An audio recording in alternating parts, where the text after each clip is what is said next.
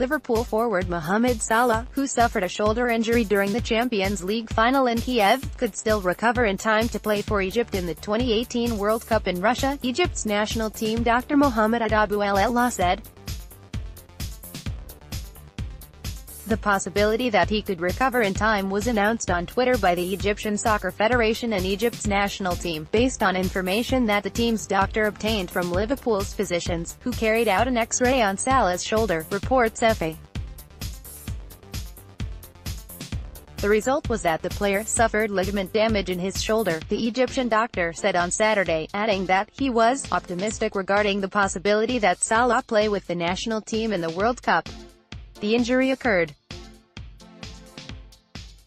when Salah, who scored 44 goals across all competitions for Liverpool during the season, got tangled up with Real Madrid defender Sergio Ramos in the 25th minute of the Champions League final at NSC Olimpijski Stadium in Kiev.